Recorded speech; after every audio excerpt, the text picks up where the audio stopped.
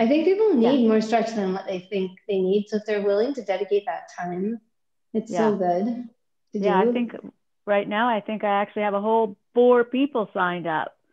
Yay! Yay! That leads us right into next week's theme, which is, I've called it the stretch in the strength. And what I wanted to do with that is teach people don't think of Pilates as a lot of stretching, like the classic Pilates repertoire is a lot of stretching, but there's a lot of stretching in the classic Pilates repertoire. And so I wanted to teach them that, like, point those places out and really teach them that if they're working hard and really doing what they should be doing, like bringing the legs all the way up and as far up as they can to get those hamstrings on stretch, and then lowering down to challenge the abs, for example, that there is both strength and stretch in a lot of these exercises, which is why we don't end Pilates with a whole stretching session. You know, like some other sports, you do weights and then after you stretch, right? It's separate. In Pilates, we should be strengthening while we're stretching and stretching while we're strengthening. So it gives us a lot of the benefits of that are that longer, leaner muscle building than bulk muscle building, because we're constantly trying to work muscles through the range of motion rather than in a shortened range most of the time, except, in rehab situations where we shorten the range for protection of the body. And we get the benefit of having strength throughout the range of motion or in any functional range of motion that we're going to have. So it's really a nice feature. And I think it gets underappreciated in Pilates, or just not underemphasized, but there is so much in there. The one area that I find, if I was going to point out where I don't think we get enough stretch in Pilates, it would be quads. We do get, if we're doing lunge series and things like that, we do get the hip flexors open, but I find that's the one that's the hardest for me to find. You get quad stretching if you do single leg kick, double leg kick. That's where you would get quad stretching, but there's no moment of holding, and it's one exercise, and I can't really think of another one where we get that same stretch for the quad. And then shoulders, we get a lot of stretching in lats stretching and shoulder stretching in the cats and things like that. But we don't get a ton of stretching in like capsular stretching. These kind of stretches across aren't really built into Pilates anywhere.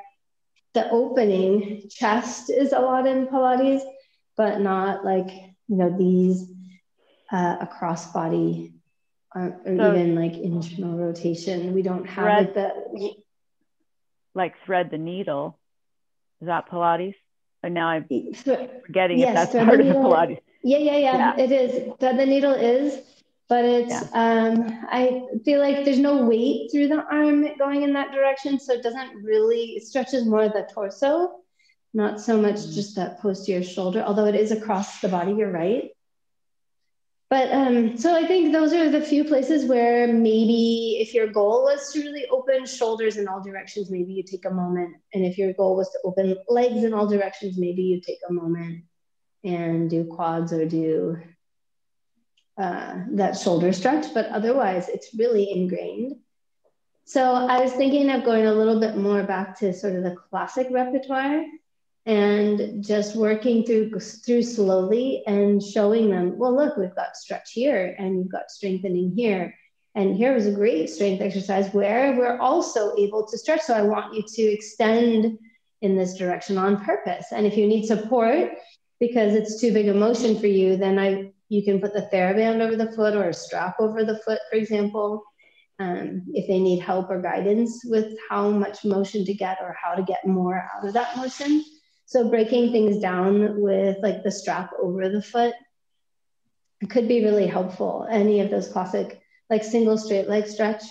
I sometimes like to break that down into the top half. So have them take their legs down part way with the strap around one leg and not around the other, and then come up, and the strap stays on this leg, and then meet again. Come up and meet again. So you can do that and meet again, the strapped foot staying still at an angle that's challenging for the abs, and the other leg moving up and down. And so you can give them, it gives them a little bit more range and a little less stress on the abs, so they can focus on working that range of motion upward into the hamstring stretch. You could also work the lower half of that, the down motion of it. Maybe you'd keep the strap on the down leg, leave the other one up, go down, up. You know, you could play with how that works, but it's kind of a nice way to break it into halves to really understand where the stretch is, where the strength has to happen, what the balance is between the two. So it could be for hamstrings, it could be for abs, it could be for shoulders and things like double leg stretch where the arms are going overhead, or that's a great place to work on that shoulder opening. We have the whole foam roller sequence, right? That helps us with strengthening the core, the rib cage, and the upper trunk, torso, and stretching the arms off of that. So we have those, which are really good. Trying to think what other ones are really good examples. Even something like side kick is a great example of strengthening while stretching. Full range, kick forward is a big range. There's a big range to kick back, right? And you can stretch back as you're kicking back. You can use that as a stretch, or you could use it as a power kicking back. Yeah. So lots of really great ways to go back through the repertoire and tease out where's the stretch, where's the strength, and how you can combine them both. So that is where I'm going next week with my... I guess the only comment I'd make is that they're not long hold stretches generally. In Pilates is not usually long hold stretches. Yeah, it's not. Yoga does have longer holding stretches than Pilates. Pilates is more moving through, but if you go through enough times and you're slowly increasing the range, you're gonna get, it's the repetitive, it's not fast and sharp, it's just repetitive enough that you get stretch, and it becomes enough with enough repetition. Unless you're snapping fast, like the snap fast has a different purpose actually, and maybe one we should talk about. I'm often talking about having enough dynamic work back in the body for muscle contraction. We don't like to do ballistic stretching anymore. That is an old school, like, you know, the whole reach down, go, reach, stretch, that whole fast, like reach, right? That's the old way that we used to think that we know that that's not a good idea. And most of the time you'll end up injuring somebody that way. Excuse me. But there is a place for ballistic stretching, which could be ballistic stretching of muscle fibers. Maybe think of it in terms of little jumping again. So if we go back to little jumping, that is a ballistic stretch of the Achilles, for example, the jumping on the jump board, especially on the feet. It's the landing that actually creates that ballistic stretch. And that is a good strengthening mechanism for people who are going to be doing that in their lives, which is pretty much everybody, believe it or not. At some point, somebody's going to take a fast step, even if they're not runners, right? They'll take a fast step to prevent themselves from falling when they trip, or, you know, they'll accidentally go down 2 steps instead of 1, and they'll have that ballistic stretch. So we want them to be able to have enough strength and enough training in the muscles. You need to train muscles to be able to do that. Otherwise, when they get that shock, it's a shock, upset, and cause trouble or pain. The other place where that happens a lot is in the hamstrings. Right? I know you guys have heard me talking about that. So the top of those hamstrings have some trouble when they're not used to ballistic stretching. And then say you're walking along and you trip and you step, and you grab fast with the hamstrings, if they're not ready for that, you can cause yourself a little bit of an injury there. Hamstrings and glutes for stance. So that single straight leg stretch with the pulse and the pulse is actually really good because it puts an unloaded ballistic stretch on the legs. So that could be valuable in some ways, that ballistic stretch, but not when you're not warmed up, when the body's not warmed up, and not to an extreme. So we're not trying to like bring your knee all the way to your forehead when you just start doing the exercise and you're not that flexible, right? That's not our goal. Our goal is to have good form, keep the stomach tight, have the legs straight, and then stretch a little into that end range and actually snap up a little and snap down a little so that we get a little bit of that ballisticness to our stretch. So your muscles learn to support that, right? So different than standing up and just boom, bending forward. that's going to be a tear rather than a little stretch, but you could potentially build up to that, right? And the younger the body, the easier that is. The older the body, the harder that becomes. So the older the muscle fibers just have to be built up more carefully with aging or with overuse. So yeah, that is where that ballistic stretch can actually be valuable. But otherwise, that if we're trying to get more length over time, then you want to sit in the stretches for holding those stretches for longer times. So the research goes, if it's a 20-second hold, then you will not lose muscle length. If it's a 30-second hold, then you start to develop more length. So that's why I'm sure you've heard me talk to clients and say, you need to hold that a minute at least and upwards, because by the time they think they've held it for a minute, by the time you get into the stretch and it really starts to, that creep, we call it creep, sets in, when the muscles finally start to just release a little bit and get that length a little bit, then you want to hold that range too. So that's what I'm hoping for in that minute and beyond, is that we finally get this in the muscles and they start to open up. And I think that's even more true with a muscle that's been damaged. So if it's somebody had a torn muscle and they want to stretch, you have to start really mildly to open that up. And then you could work into a more stretch, but that just takes holding time. You don't want to stretch too much too fast. You want to go nice and slow and start stretching really slowly and then open up. And so that takes 2 minutes, 3 minutes in really mild stretch, not painful, mild stretch, and then working to open up. Yeah. So good question. Yeah. But I think you can, go ahead, sorry. Oh, I was just, sort of different stretch topic, but I was thinking about the, what's that one called? Not knee stretch, but the hinge, the like eccentric quad work. That's introducing some length, right? Or is that? This one? That one that Kim's doing? Yeah, okay. Yeah, so that's a really interesting one. I actually did that in class this week on Tuesday. And it's a really interesting one because it's eccentric lengthening, but it's causing work. It's a working lengthening contraction. So you are achieving both things. I wouldn't call it, it's not an end of range stretch because unless you're so strong, right? But I don't know anybody that's going from their back all the way up and back down to their back. Don't try it, Keeping their body planked. Yeah. No, I'm not there to fix you. So, I don't know. Yeah, but so it's an interesting one because it's that length. It's working the muscle in its extended length. At its extended length. So what happens if we talk about muscle fibers? Do you guys have an idea in your brain about that muscle spindle inside the muscle and the fascicles, and is this ringing any bells?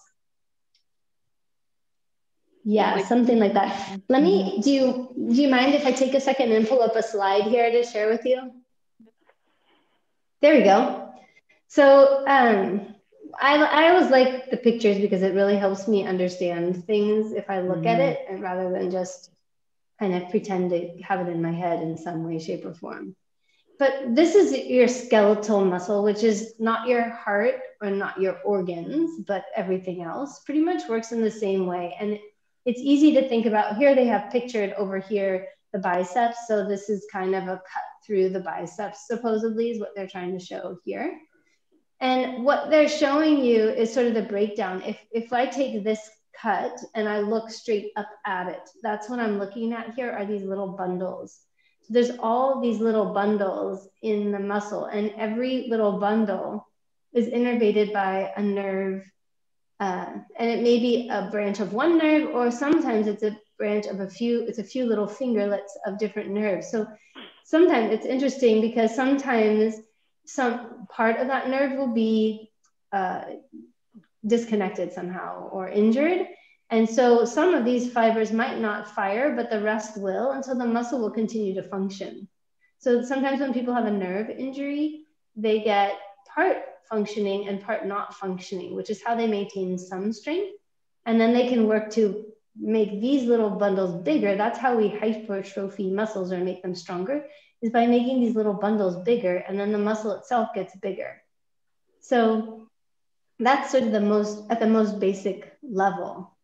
And then what we get here, we have these little fascicles, which are just these coverings over, and all these little things inside.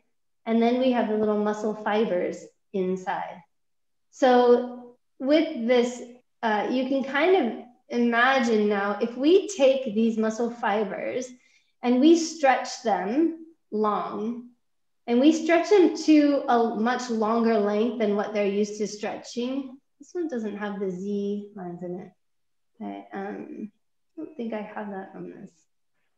No, let me see if I can find you, the Z line one, because that one's interesting too.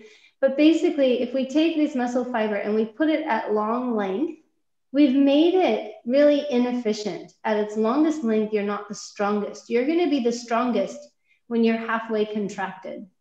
So with that thigh stretch, I know this is the bicep, not the leg, but with that thigh stretch that we were looking at before, you would be somewhere in the mid-range, but you're on the long side of that motion. Right, okay, so we have these lines, and when we get actin and myosin, those are the chemicals that ask for that contraction, and we get these lines here, and they come closer together. And as they come closer together, as the fibers shorten, they come closer together, those Z lines. And that makes our muscle actually more active as a stronger contraction. As they get pulled apart, further and further apart, that contractile force gets less. And so when you're hinging back on your thighs, you're at longer and longer lengths, the further back you go. So the less efficient that contraction is going to be, because those Z lines are far apart.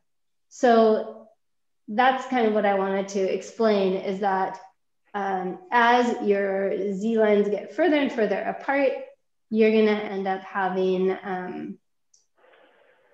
a more difficult time shortening back. And so that's why people get really sore when they do eccentric work versus concentric work. Eccentric work makes you more sore because their muscle fibers are on more distress, or they have more work to do when they're thinned out and lengthened, when you're working at the end range. So the other similar thing that you guys would recognize is hamstrings, bottom lift. It's a lot harder when you're all the way pressing out, or pressing out close to the end, or feet on roller, rolling the roller all the way out. It's a lot harder to contract from there to bend in than it is if you're somewhere in the middle of the range. And it's the same idea. Those muscle fibers are pulled out long. And so it's harder, more work to get that contraction to pull them back in. Whereas if we stay in a shorter range, we're just going in here. And so that's where the muscle belly is strongest. It's thickest and strongest right in that range. When we start having to work all the way out here, it's a lot more work to initiate that and bring it all back together. So long answer to your question. But yes, thigh stretch or any of those is a stretch and a strength work. And that's sort of the ultimate stretch and strength work together. But it's not as much as a big stretch would be, like a relaxed stretch. You can't get as far. Yeah, because that's even, you know, after doing a little of that thigh stretch, obviously not going full range, then stretching at full range, like you don't really feel anything. Maybe, yeah. But I don't ever like actually feel a stretch after that, even when I'm going full range in the stretch, which I thought was interesting because it's not like you're working at that full range, but yeah. You're opening and challenging those fibers. Yeah. Yeah. So hiking downhill, that's why hiking downhill, we always say, makes you more sore than walking uphill actually does. Because you're lengthening your quads. The quads still have to work, but they're at the lengthened position on the way down. You're slowing down the work rather than gripping and climbing up the work. Yeah. Yeah. I also have something that's completely not related, but I just realized I wanted to show you. Okay. My sweatpants that have feet covers, and it just reminded me of you. And I was like, if I was at the studio, I'd be wearing these all the time. Wait, back up. I want to see the full effect. Yeah, back up. Oh, hang on. Or stand on a chair or something. Or point the camera down.